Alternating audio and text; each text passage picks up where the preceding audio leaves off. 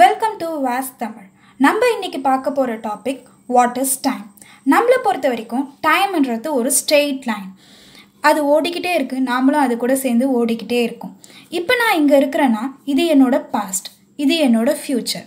But நம்மளுக்கு time பற்றின இந்த அண்டர்ஸ்டாண்டிங் கரெக்டாக தப்பான்றதை இந்த வீடியோவில் பார்ப்போம். டைம் பற்றின நம்மளோட ஐடியா காலங்காலமாக மாறிக்கிட்டே இருக்குது. ஸோ நம்ம ஃபர்ஸ்ட் அரிஸ்டாட்டிலேருந்து ஸ்டார்ட் பண்ணுவோம். அவரை பொறுத்த வரைக்கும் டைம்ன்றது கவுண்ட் ஆஃப் சேஞ்சஸ். ஈஸியாக புரியணும்னா ஒரு டே ஒரு நைட், ஒரு டே ஒரு நைட், இந்த சேஞ்சஸை தான் அரிஸ்டாட்டில் டைம்னு மென்ஷன் பண்ணுறார். நெக்ஸ்ட் நியூட்டன் பற்றி பார்ப்போம். நியூட்டனோட வியூ படி டைம்ன்றது ஒரு ஸ்கேலார் குவான்டிட்டி. லென்த் மாஸ் மாதிரி அதுவும் ஒரு physical quantity. It's a measurable quantity. ரெண்டு ஈவெண்ட்டுக்கு நடுவில் இருக்கிற டைம் இன்டர்வலை நம்மளால் மெஷர் பண்ண முடியும். அப்புறமா time is an absolute quantity. அப்படின்னா என்னென்னா, ரெண்டு ஈவெண்ட்டுக்கு நடுவில் இருக்கிற டைம் இன்டர்வல் கான்ஸ்டன்ட். ஒரு அப்சர்வர் எங்கேருந்து எந்த என்விரான்மெண்டல் கண்டிஷனில் இருந்து இந்த யூனிவர்ஸில் எந்த பொசிஷனில் இருந்து பார்த்தாலும் அந்த ஈவெண்ட்டுக்கு இருக்கிற டைம் இன்டர்வல் கான்ஸ்டண்ட்டாக இருக்கும். இந்த ப்ராப்பர்ட்டிஸ் எல்லாம் அக்செப்ட் பண்ணுற ஒரு டைம் சிஸ்டம் பார்த்திங்கன்னா லீனியர் டைம் சிஸ்டம்னு சொல்லுவாங்க. அந்த டைம் சிஸ்டமை தான் நம்ம இன்றைக்கும் டே டு டே லைஃப்பில் ஃபாலோ பண்ணிகிட்டு இருக்கோம். நெக்ஸ்ட் நம்ம டே டு டே லைஃப்பில் யூஸ் பண்ணுற டைமோட யூனிட் என்னன்னு பார்ப்போம். அதை எப்படி ஸ்டாண்டர்டைஸ் பண்ணாங்கன்றதையும் பார்ப்போம். நம்ம டே டு டே லைஃப்பில் யூஸ் பண்ணுற டைமோட யூனிட் செகண்ட்.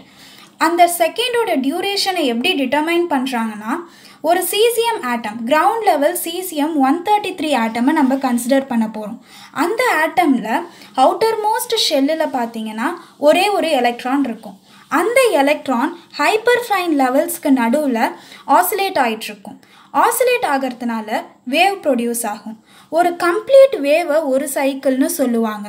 ஸோ அந்த electron 919 to 631 770 times of cycles produce பண்ண எடுக்கிற டியூரேஷனாக தான் ஒரு செகண்ட்னு சொல்கிறாங்க. நம்ம அப்ராக்சிமேட்டாக சொல்லணும்னா நம்ம ஐ பிளிங்க் பண்ண எடுக்கிற டைம் ஒரு செகண்ட்.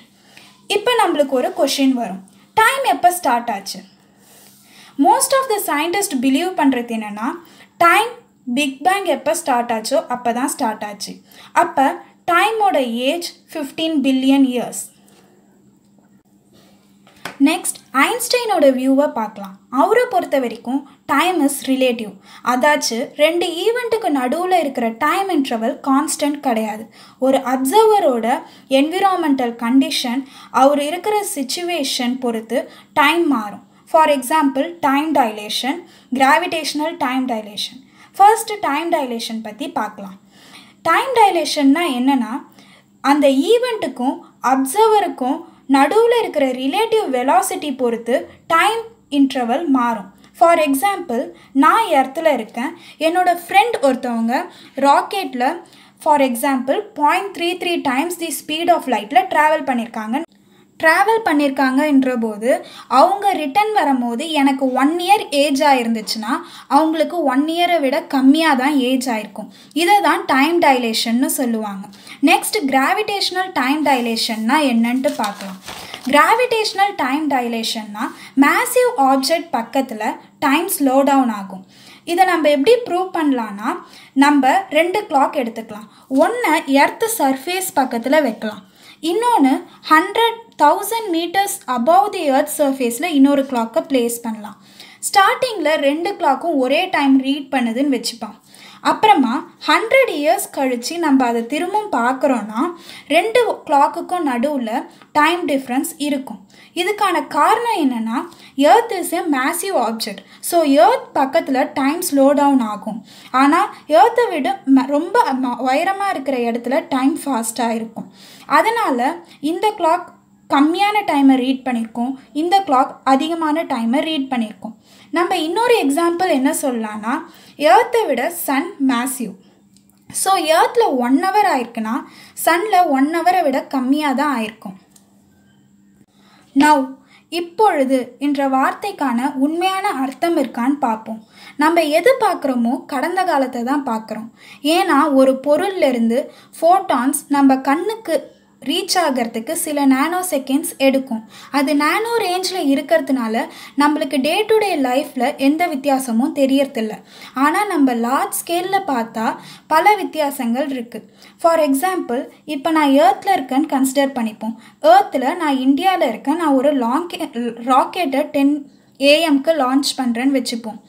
ஸோ நான் லான்ச் பண்ணோடனே ஏர்த்தில் இருக்கிற எல்லாருக்குமே நான் 10 AM லான்ச் பண்ண மாதிரி தான் தெரியும்.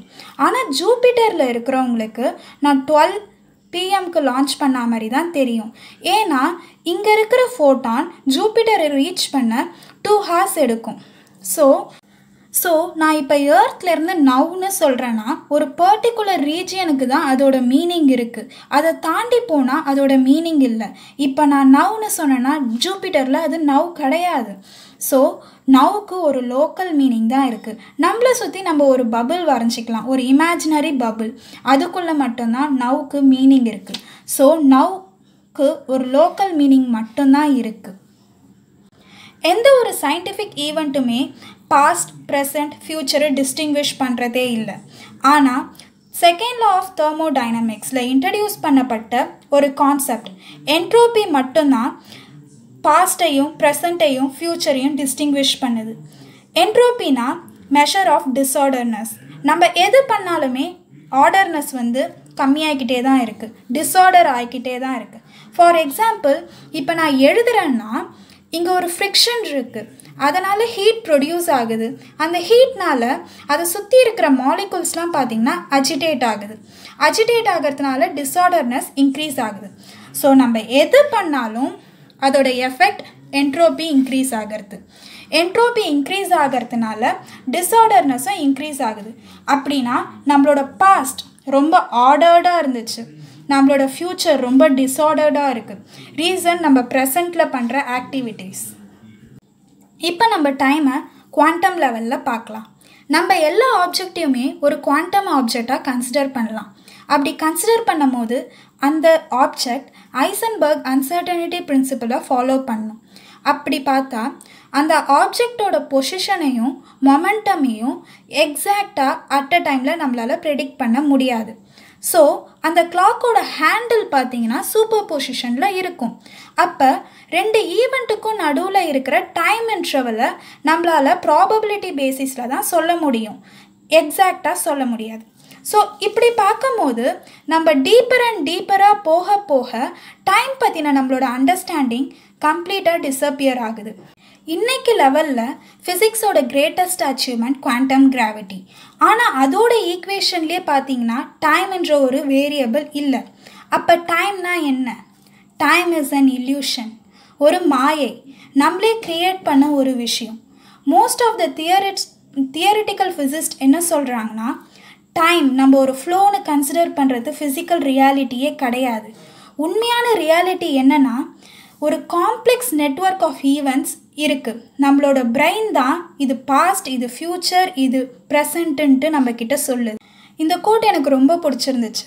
We are time machine, not the universe by Hustle. Thank you for watching this video. இது என்னோட ஃபர்ஸ்ட் யூடியூப் வீடியோ. ஸோ நிறைய மிஸ்டேக்ஸ் இருந்திருக்கலாம், மன்னிச்சுக்கோங்க. Please follow me. இந்த வீடியோ பற்றின உங்களோட கமெண்ட்டை கமெண்ட் பாக்ஸில் கொடுங்க. Thank you for watching. Please subscribe my channel. Thank you.